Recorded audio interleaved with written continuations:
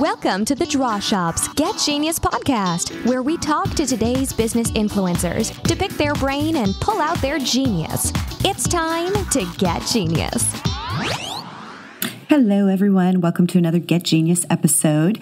Today, my guest is Hans Finzel, and he is a successful author, speaker, teacher, and, important to note, leader, because that's what we are going to be talking about. He is a leader among leaders, and we are talking about leadership today. He's the president of HD Leaders.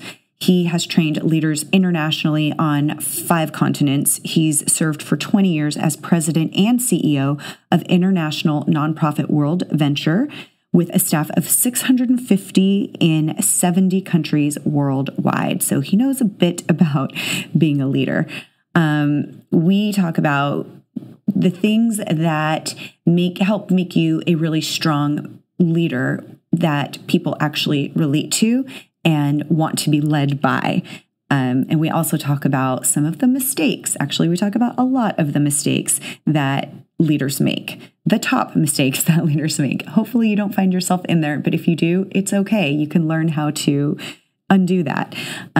He's got multi best-selling books all about leadership, and I think he has them actually translated into all different kinds of languages because they are that popular.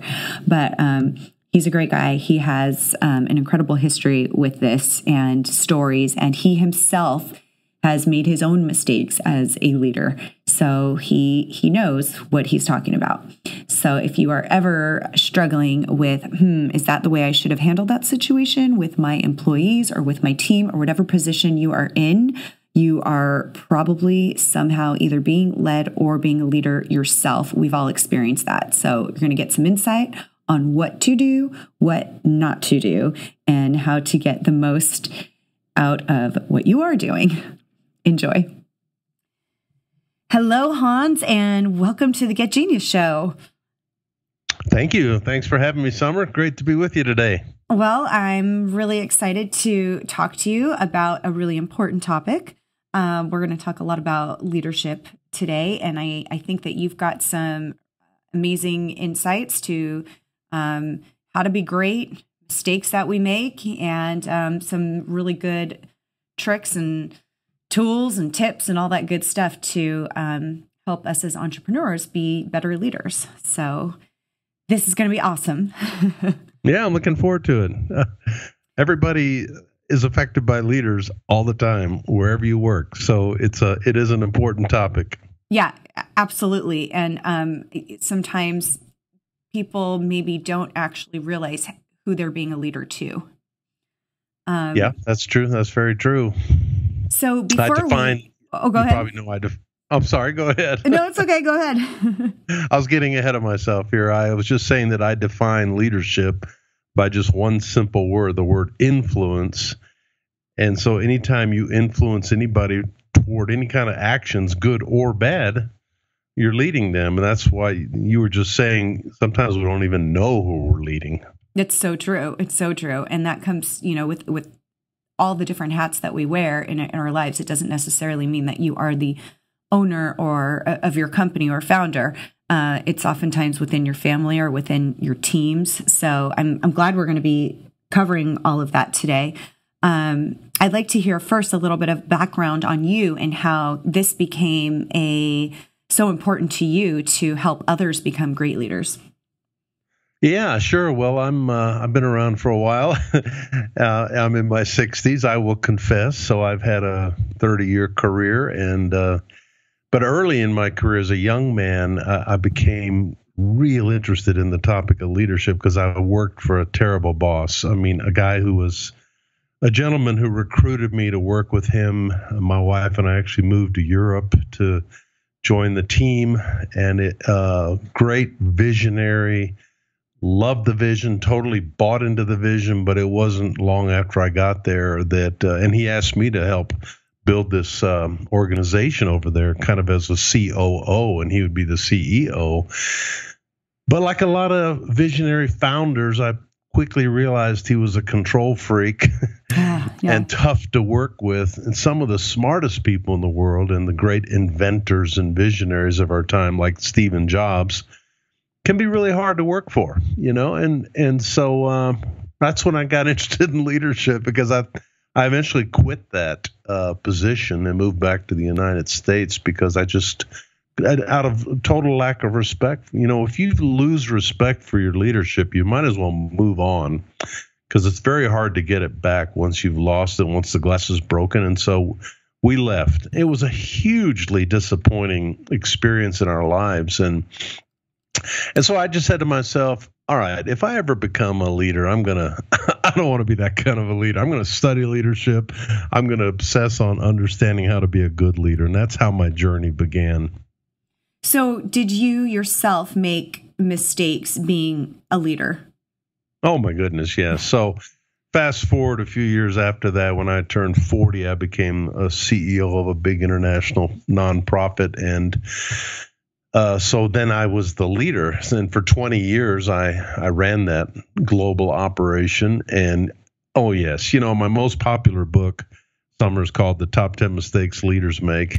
Yeah. And people always ask me, well, have you made all those mistakes? I'm like, are you kidding? I've made 100 really good mistakes. I just put the top 10 in the book. Can you tell us what some of those are? I've made so many mistakes. And that's kind of how we learn, isn't it? By mistakes. Oh, for sure. Can you share with us some of those mistakes? Because I myself am like, I need to know, have I done those? I mean, we know the mistakes that we've made, but sometimes we don't know mistakes that we're making. Well, one of the biggest is what I call dictatorship and decision making, where you are a control freak and you don't know how to delegate well. A parallel concept to dictatorship in decision making is what I call dirty delegation, and a lot of people don't know how to delegate cleanly. What I mean by dirty is the opposite of clean. Clean delegation is you give somebody a responsibility and you give them the authority for that responsibility. You give them some power. You give away some of your power to them, and they feel like they have a contribution to make, and they have some ownership of the job, of the responsibility, of the task. And so that's one of the biggest mistakes leaders make, is they control, they micromanage, and they don't know how to delegate well. To me, I love the topic of delegation because it's another word for mentoring. It's another word for developing people. And I think one of the biggest jobs of a leader is to develop other leaders. But people who are insecure don't want to do that. Yeah, that is so true. Let's talk about delegation, because I'm a huge fan as well. How can you successfully do that? I always say, imagine the difference between renting an apartment and owning a house. You've probably done both. Yes. I've done both. And when you rent an apartment, you don't really take care of it because it's not yours. But as soon as you buy your first home, my kids are now buying their first homes, and I go and I help them get them all fixed up. And you feel like you're making an investment and you own this thing, even though you co-own it with the bank. Right. But that's kind of the way people want to feel. Here's the 4 questions every follower asks, and these are the most important questions about delegation. A follower, or somebody on your team, an employee, whoever you're delegating to, asks these 4 questions. What am I supposed to do? Will you let me do it? Will you help me when I need it? And will you tell me how I'm doing? Mm-hmm. Those are the 4 questions every follower asks. And, what am I supposed to do? The first question is, be clear on the assignment. If you're fuzzy on what you really want them to do, then they don't really know what to do. Yeah. So it's important to be clear up front. Okay, we need a new website, or we need a new page on our website, or I need you to get our budget prepared for next year by such and such a date.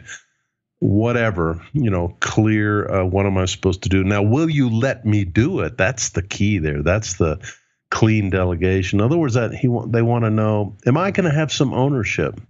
So when it's all over, I'm going to have some pride of ownership. Like, I actually made a contribution to the cause. I'm not just a worker bee. I actually own this job. People love to own responsibility and to be able to, when they're all done, to get a pat on the back and said, way to go, good job. Exactly. So all those are really important pieces of good delegation. What are some other mistakes that you have made? And maybe you could tell us, what happened as a result of that mistake, and then shifting that and changing the way, whatever that mistake was, and then what the result of that was. Yeah, the whole thing about delegation. Let me just tell you one big mistake I made. We wanted to do a big advertising campaign, and I had a communications director. And so I sat down with him. I said, I want you to come up with a concept for this advertising campaign. Okay, all right. Turned him loose. About a week later, this outside company contacted me and wanted to bid for our advertising dollars. And they said, for no cost, we'll come up with an idea for you. We'll spin you we'll present you as a concept. And about a week later, they brought me the concept. I loved it, and I decided I'm going to go with this company. Guess what? I never told my internal guy that he was competing with an external company. Oh. And so that was a huge mistake. And then one day he asked me, hey, what about I'm ready to show you all my stuff that I came up with. And I said, oh, I've decided to go in a different direction. Ouch. Absolutely demoralized. So that's really bad delegation, when you give somebody something to do, but they don't really have any power and authority, and they're not really going to be in on the decision. So that's another big mistake, Summer, that I've made, is hire the wrong people. Yeah. You ever done that? Absolutely. And I was just talking about this with another guest. It's so true. When you hire the wrong people, and especially if you keep them on too long because of and human nature. I'm kind of a rescuer, so when people need to be fired, I want to give them another chance and another chance. I'm terminally nice, I don't want to be mean, but I've learned with every case that I've fired somebody, the sooner the better. And the hardest ones to fire are the people that you hired, not the people you inherit. Right. If you go into a new job, one of my sons just had to fire a 67-year-old gentleman, and he said, Dad, he's been in the company 20 years, and it was so painful, but I didn't hire him, so it wasn't as hard to have to let him go. The most disappointing thing is when you do all the work to recruit somebody, and you just have such belief in them, you think you've done your homework, not long after they start working, you realize you made a mistake. Yeah. Oh, yeah. And that gets into my new book, The Top 10 Ways to Be a Great Leader. I use the acrostic of the word leadership for the 10 chapters, and the E in leadership stands for emotional intelligence, EQ. And now here's what I learned about hiring. EQ is more important than IQ, right? Right. In fact, I always say hire for attitude, train for skill. And the people that I had to fire, high-level people that in our organization, C-level people, some of them, it was always because of EQ issues. Yeah. They had horrible people skills, or they just were a disaster. People said, I feel like I'm walking on eggshells around this person. I never know when they're going to explode. And, they don't get along with anybody, and they don't treat us with respect. These are all the soft side of leadership. I think the most important side of leadership.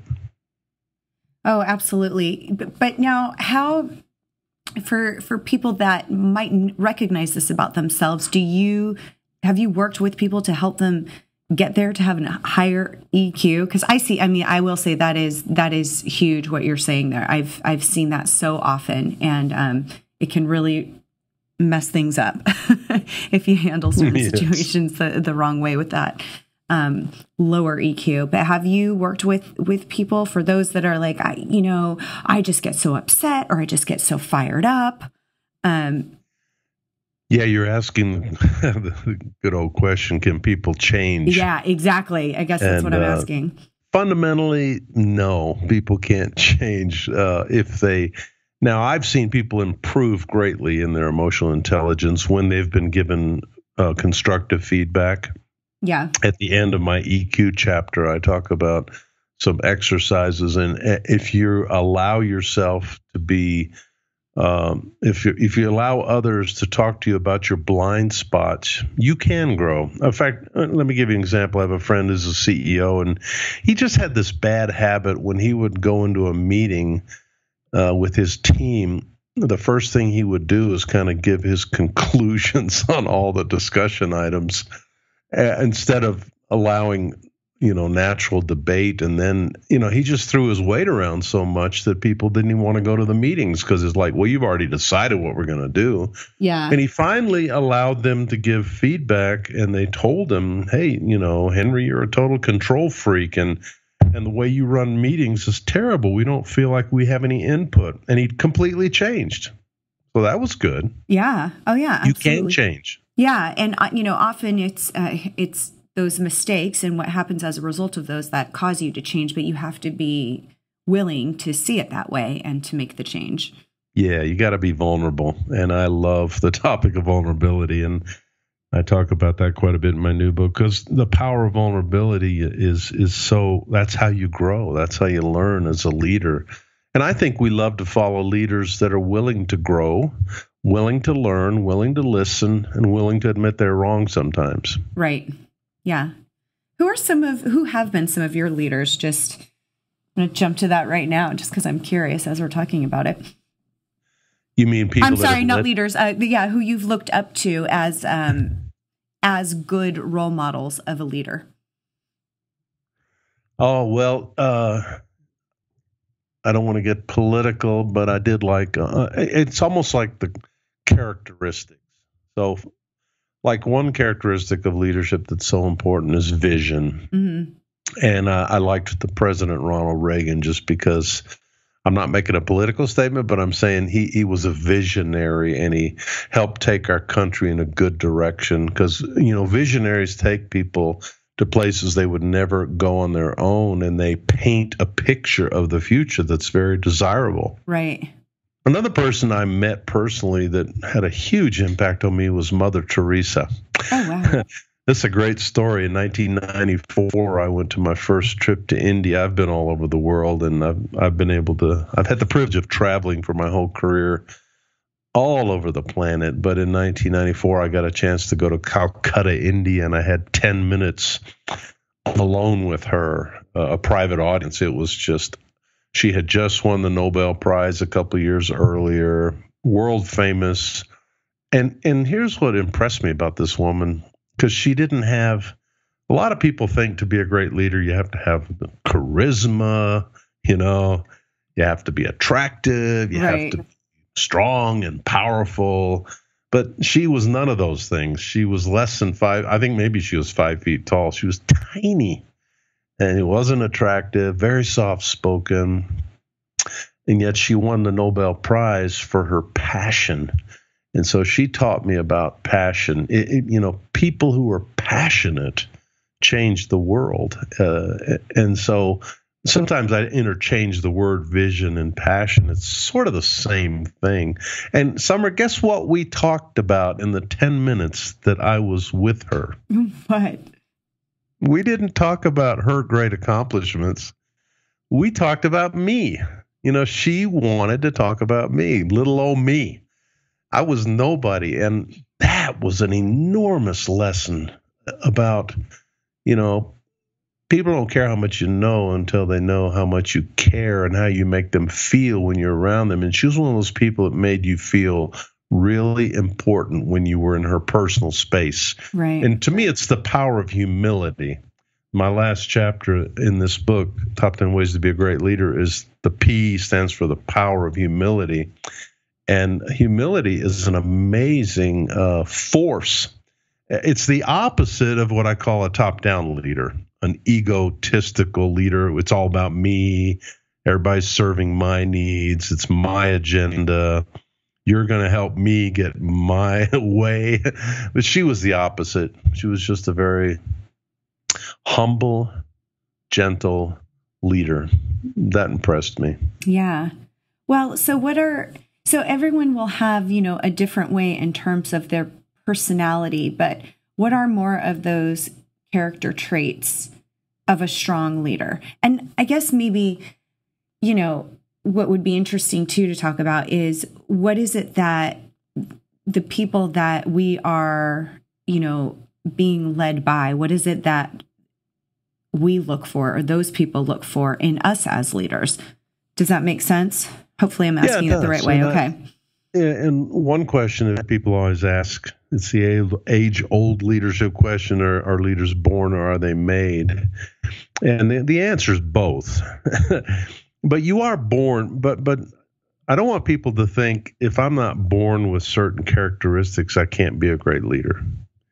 Or if I don't have the right personality or charisma or whatever. So that's not true. I think you can learn to be a very effective leader. And so I say don't use the excuse that I don't have what it takes. I don't have that leadership personality. Right. I don't think there is a leadership personality. Because again, remember, leadership is influence. Yeah. And a lot of companies and a lot of businesses and organizations, the most powerful leaders are not the actually appointed leaders or the identified leaders. Often the greatest influencers are other people. Yeah. Right? And people follow those other people. But, okay, some characteristics. When I ask an audience, I do a lot of speaking on leadership. When I ask people, I will get a tablet out and I'll say, tell me the characteristics of the kind of leader you love to follow, that you respect. And boy, some are for just about every person in the room, it can be a different word, but themes emerge. And one, of course, is humility, respect. Another one is a listener, someone who's willing to learn, someone who's willing to admit when they're wrong. So there's lots of characteristics of great leadership. Those are some of the big ones. By the way, to me, the most important word in a leader's vocabulary, the letter L in leadership stands for listen and learn. And if you don't listen, you can't learn. And the only way to learn is to listen. And when I ask audiences, have you ever worked for a miserable boss? And guess what? Just about everybody raises their hand. And then I ask them, well, why? What made that boss so miserable? And time again, I hear this.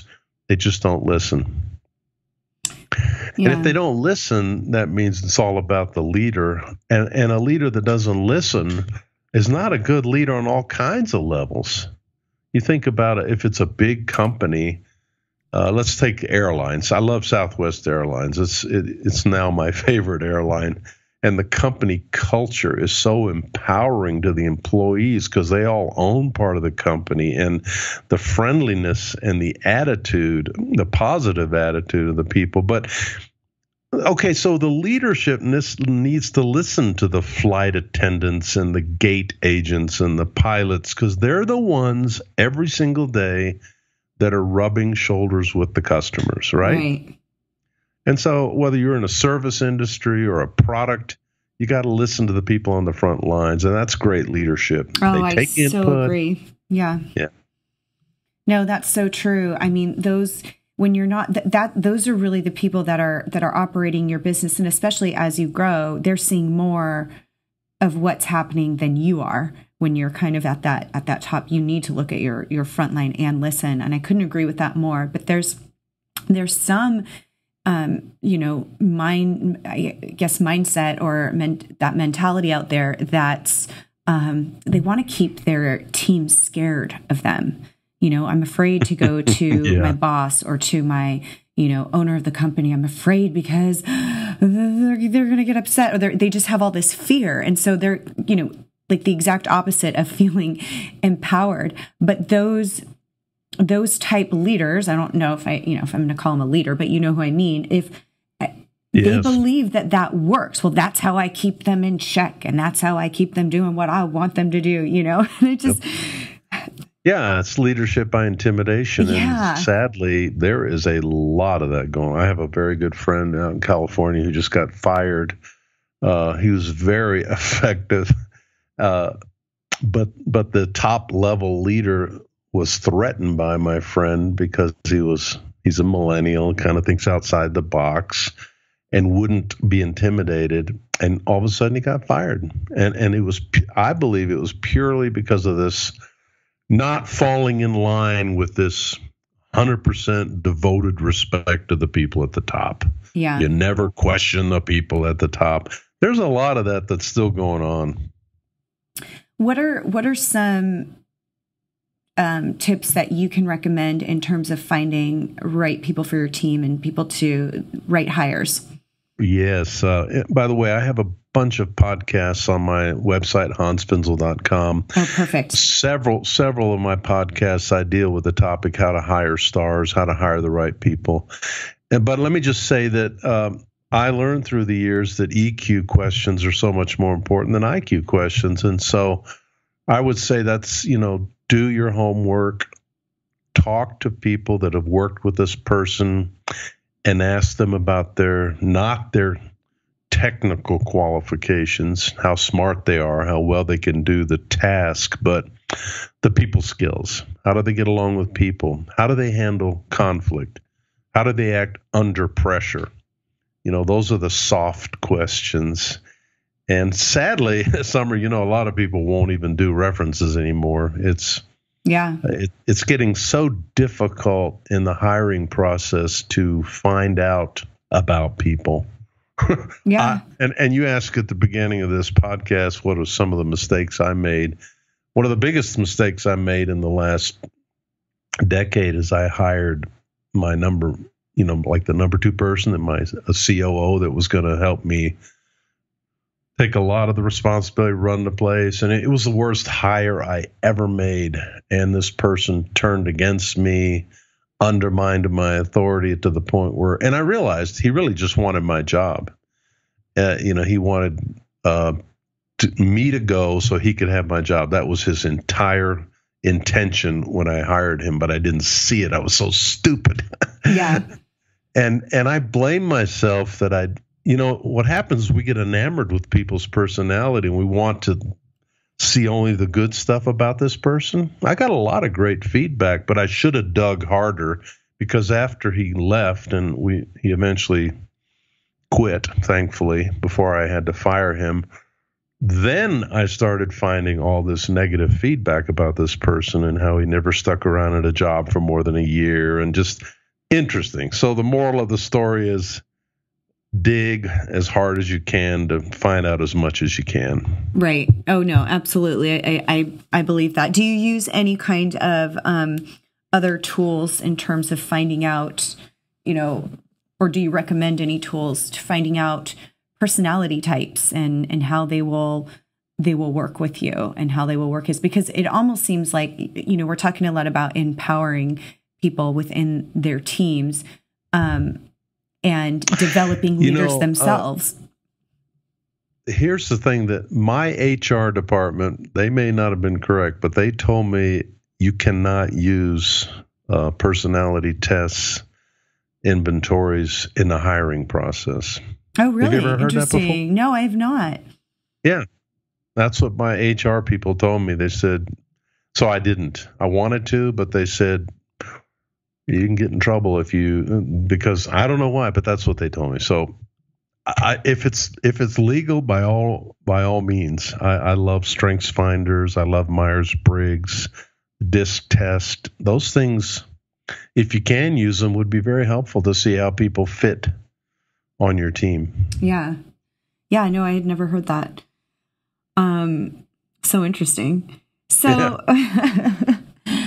what are, could you give us a couple of the commandments of being a leader?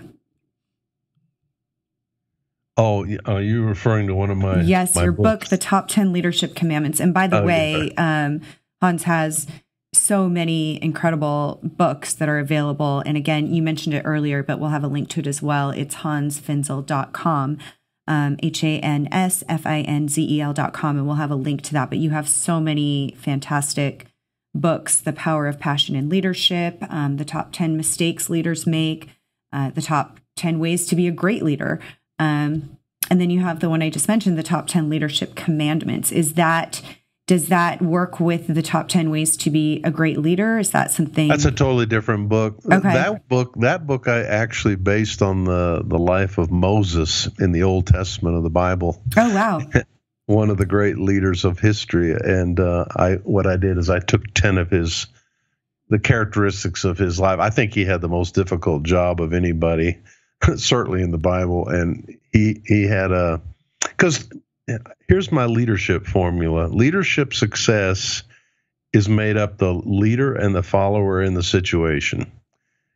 The leader, who they are, the followers, who they are, and the situation, what it is. And if all three of those things line up well, you're going to have great success as a leader. But you can be a great leader and have lousy followers, a lousy team. Yes, I've worked with people like that, and they're going to be failures, not because of them, but because of the people they have. Yeah, that's so true. And then the third factor is the situation. Try to build a thriving new business in downtown Detroit.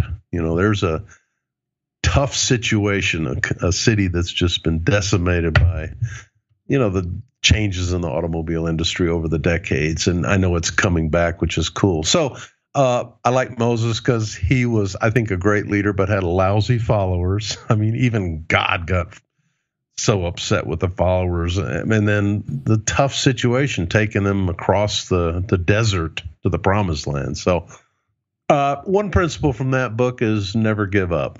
I like the fact that he led those people for 40 years, and sometimes you just have to have determination to get through. Yeah. Oh, yeah, absolutely. Well, I think we've learned so many great things today, so many mistakes that we might be able to relate to. I know for one, myself, and I've talked about this before on one of my podcasts, is that being a control freak in the beginning. I remember that feeling, more, not so much in a mean way, but in a fear way of, if I'm not controlling it, nobody else can. Nobody else is going to do a good that's job. A very good point, because a lot of people are control freaks for very good intentions. They care so much that everything's done right. And it's there's so many reasons why people don't delegate. And one of it is I just care so much, it has to be done right. But you got to get over that if you're going to develop other people around you. You've got to allow, unless it's brain surgery or they're building an airplane. Exactly. Give them some latitude and allow people to make mistakes. So that's really how you develop people. Exactly. And when they feel that confidence and they feel empowered, they're going to do better work. We all do better work when we're feeling confident. Yep. So is Hans Finzel the best place we can find more information if somebody would like to invite you to speak? Is that the best place? Yep, that's the best place, hansfinzel.com. Awesome. And best place to get your books and everything, I assume. Yeah, and I've got a YouTube channel, and it's all there. I mean, if you go to YouTube and search for Hans Finzel, you'll find my channel. But I've got a lot of leadership videos on YouTube. But my website's kind of the one-stop shop for everything. A lot of podcasts on there, my 10 books, etc. Fantastic. Well, thank you so much, Hans, for joining me today and sharing all of this genius on leaders. Oh, you're so welcome. It was great to meet you. And, I just love, if I can help a leader or a manager just improve their skill just a little bit, then I've had a good day. That's what really satisfies me. Awesome. I love it. Thank you so much. Okay, you're welcome. Thank you for listening to today's Get Genius. You can learn more about The Draw Shop at www.thedrawshop.com, on Facebook, LinkedIn, and Twitter. Your home for kick-butt custom whiteboard marketing videos. Your ideas come to life. Thanks for listening. Please share, comment, and make any suggestions for future genius guests.